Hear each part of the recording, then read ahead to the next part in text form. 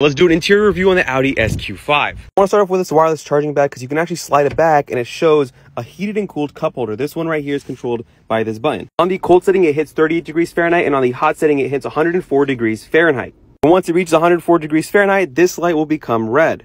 But this cup holder isn't totally useless. If you look closely, you'll see a little key icon. It's there because whenever this key's battery is low or about to die, you actually want to place it in here in order to start up the car. On the seats, they're Napa leather with diamond stitching in the middle. You also get real carbon fiber trim on the interior here, as well as the door and the center console. You also do get your fully digital virtual Audi cockpit, which looks amazing. You also get this very responsive touchscreen display with Google Maps satellite view, which is actually super detailed. And since you are going to be touching it a lot, you can press this button to power it off. Break out the Audi cleaning cloth. Looks and feels amazing, and you can just wipe it down so it looks brand new.